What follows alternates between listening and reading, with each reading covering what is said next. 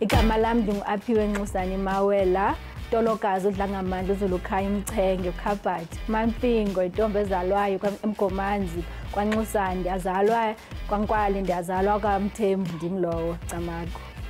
Tolokazi Beer is a range of premium beers and ciders that I started actually in 2020. We are a brand that celebrates and walks who we are as Africans. The brand pays homage to female brewers, past, present and future. Past being Ogogo, who've been brewing for centuries without understanding the science. Tolokazi is my clan name, and I chose the brand name because beer brewing is a thing done by women. It has been done like that for centuries.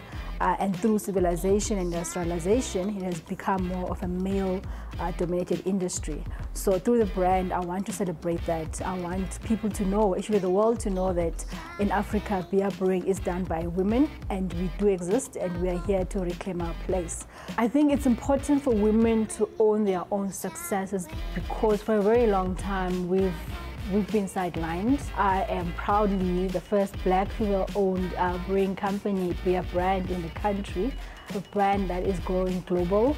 I'm an owner of a brand that is doing amazing work, and I think society needs to celebrate such things so that it becomes a norm. I am quite fortunate to be surrounded by women who are all celebrating with me and celebrating my achievements. And as a result, I also do my part to make sure that I uplift other women.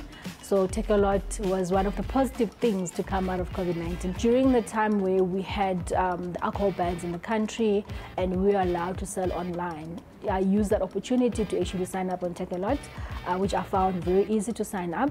And immediately when I joined the platform, I saw a very positive change in my sales because as a small brand, I could not reach everyone. And through Takealot, I was able to reach clients in Cape Town. I was able to deliver to clients in the Eastern Cape.